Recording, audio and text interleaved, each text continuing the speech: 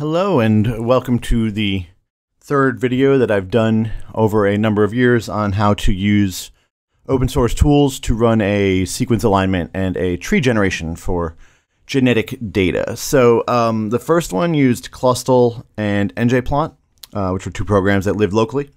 The second one used Phylogenetic.fr, which is a website that you could throw everything into, but would often kind of choke and go real slow because I think the server was just getting hammered by people who wanted to use it.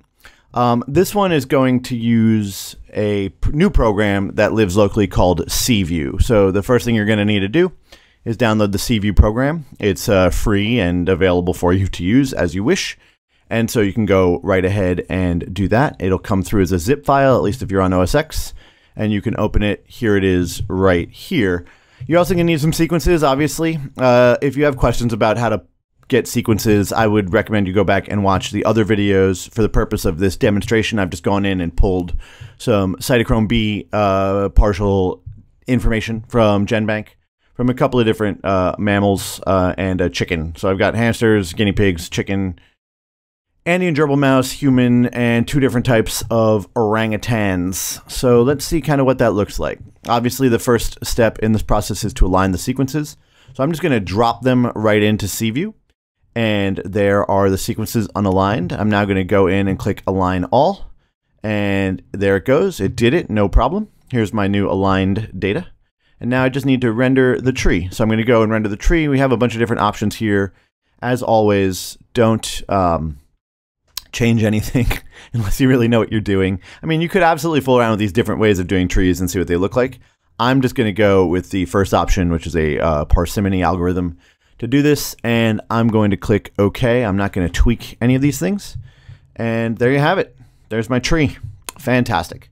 So what do we see? We see sort of the hamster is most divergent, but it is still closest to the Andean gerbil mouse and the guinea pig.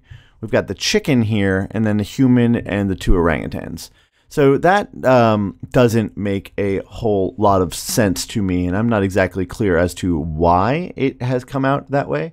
But what I do know is I absolutely know that the chicken is the outgroup. So I'm going to reroute the tree and indicate that the chicken is the outgroup. So here's our chicken, and magically my tree is now rerouted to show our little bit closer grouping of clades here.